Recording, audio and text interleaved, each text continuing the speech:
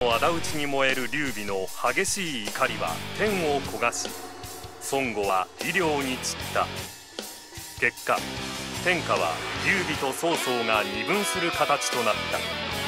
だがその力の差は大きく、劉備の不利は誰の目にも明らかであった。それでも劉備は臆することなく、主力の将兵を率いて漢中へと軍を進めた。曹操を破り新しい時代を迎える。この劉備の悲願の達成こそ、亡き関羽への手向け、延妃と張飛、最後の大暴れが始まる。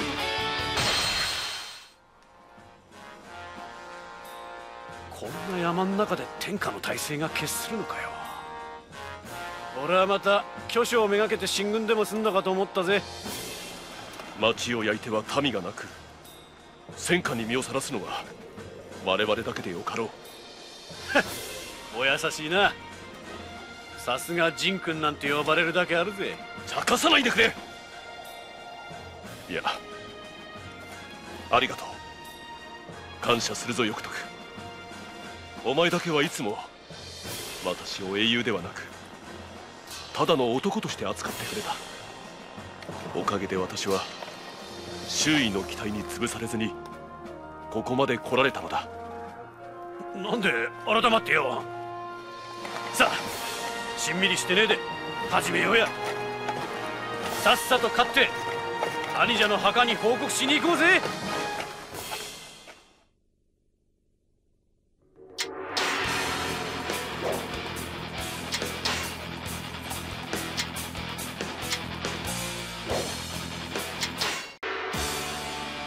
この漢中の地で曹操と雌雄を決する。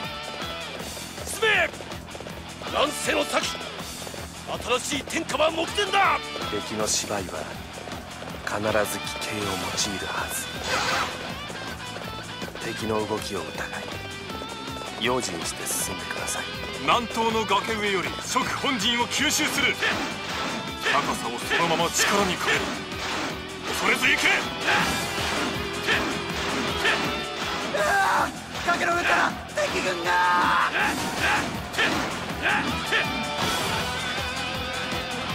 断崖の上から強襲をかけるのはさすが芝居。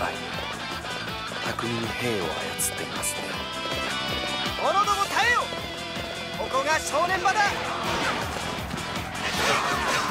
しが相手だ。もらい受けるぞ。どんな失敗もお手を煩わせて申し訳ない。いざこの超春来と華麗なる勝負。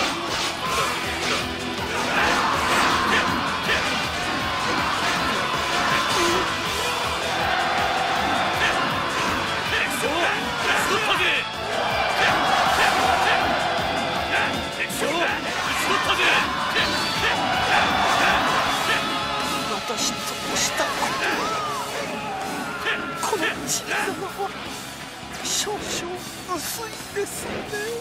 敵将討ち取ったぜ。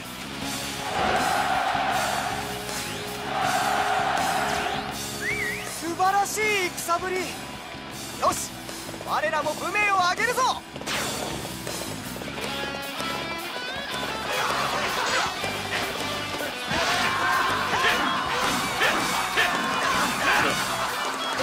敵将討ち取ったぜ。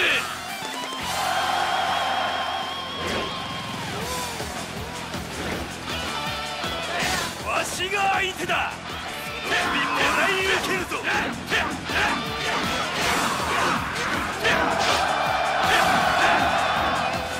こいつは豪快だ。俺もこうしちゃ折れませんな。進め。敵を片っ端から蹴散らすのだ。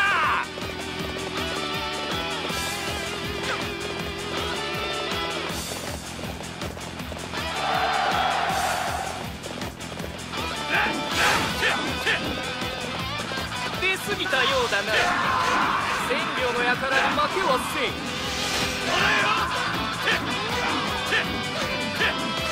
敵将討ち取ったぜ。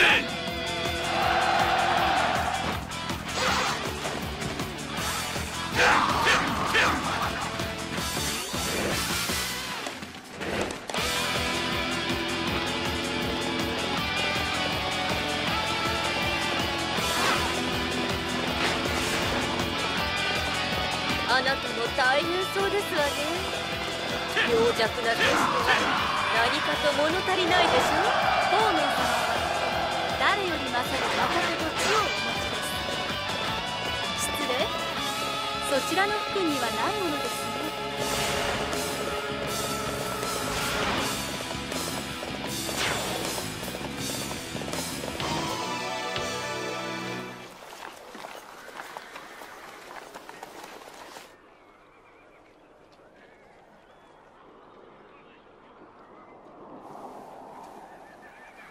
頃合いか。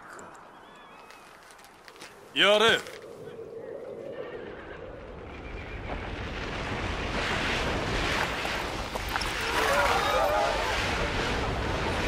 罠か。引け。いや、接近。うわ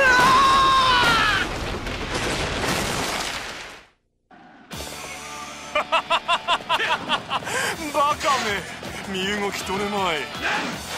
だが安心しろ。一気に叩いて楽にしてやる。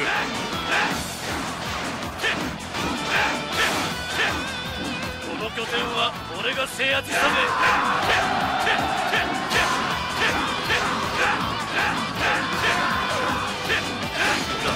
敵防衛部隊、我が軍の後方に出現。このままでは背後を突かれてしまいます。演出怒りの地、奪われたままではおれん。漢中王の何か、この地は我々が制す。敵将討ち取ったぜ。お見事ですな。我らも武を示さねば。なめんじゃねえ。さあ行きましょう。大船に乗ったつもりでついてきてくだされ。敵将討ち取ったぜ。敵将討ち取ったぜ。この拠点は俺が制圧したぜ。進軍停止。ここで友軍と合流するのだ。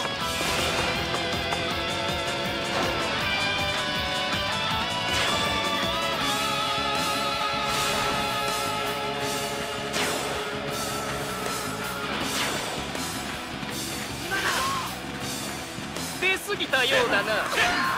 千両の輩に負けはせん。敵将討ち取ったぜ。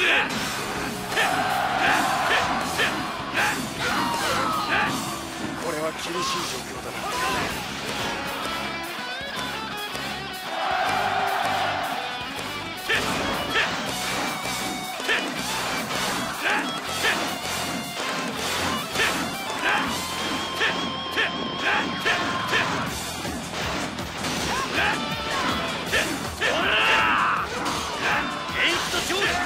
最後の大暴れよ。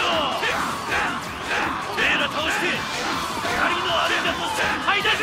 ああ、よくとくそうだ。なんせ上軍長と3人飲み明かそう。なめんじゃねえ。敵将討ち取ったぜ。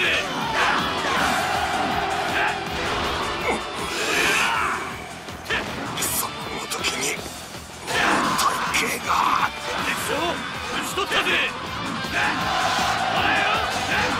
敵将討ち取ったぜ。敵将討ち取ったぜ。なめんじゃねえ。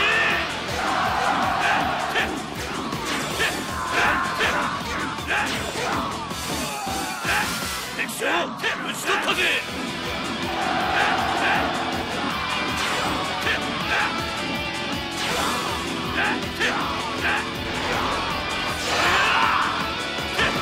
少々厳しいかもしれませんね。お待たせしました。及ばずながらご助勢しますぞ。そう思うとね。すやすとはくれてやらんぞ。なめんじゃねえ。素晴らしい戦ぶり。よし、我らも船を上げるぞ。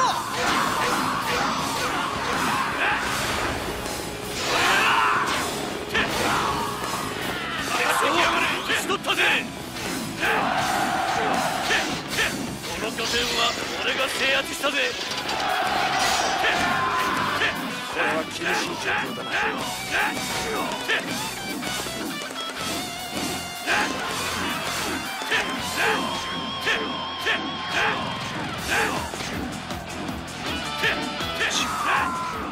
倒れては新しき天下を。敵将討ち取ったぜ。ダンスが終わった。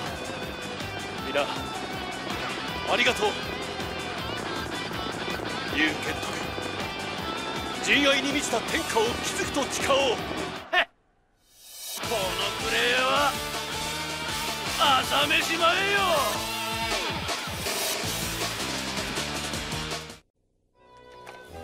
どうしても行くのか、翼徳。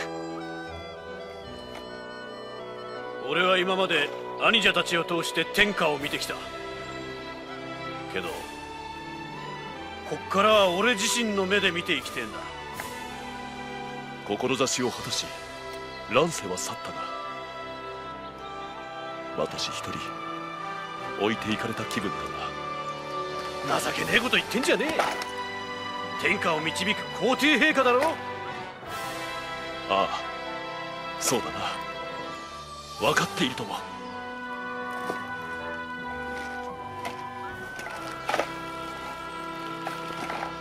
じゃあ行くわ。兄者も元気でな。